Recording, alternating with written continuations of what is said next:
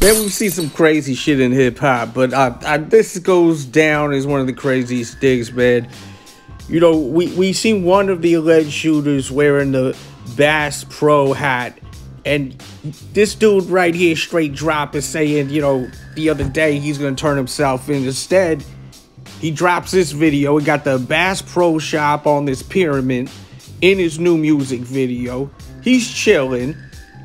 Instead of turning himself in because, you know, he's wanted. He's out here with a brand new music video, got over 100,000 views.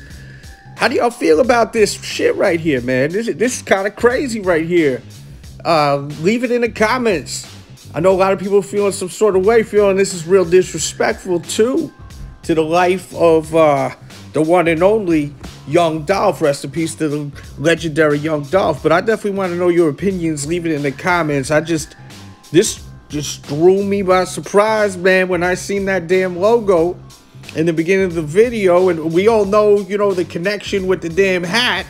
Is he trolling? What do you think is the deal? Has this guy lost his motherfucking mind?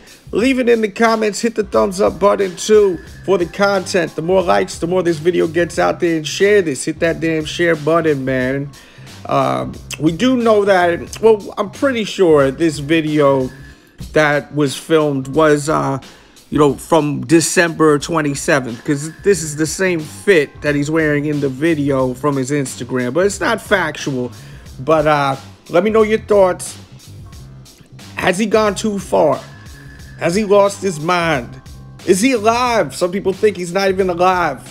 Someone thinks someone's just posting this stuff on his IG. Let me know your thoughts. Leave it in the comments, subscribe, and watch more videos here at the Delz Show. We out.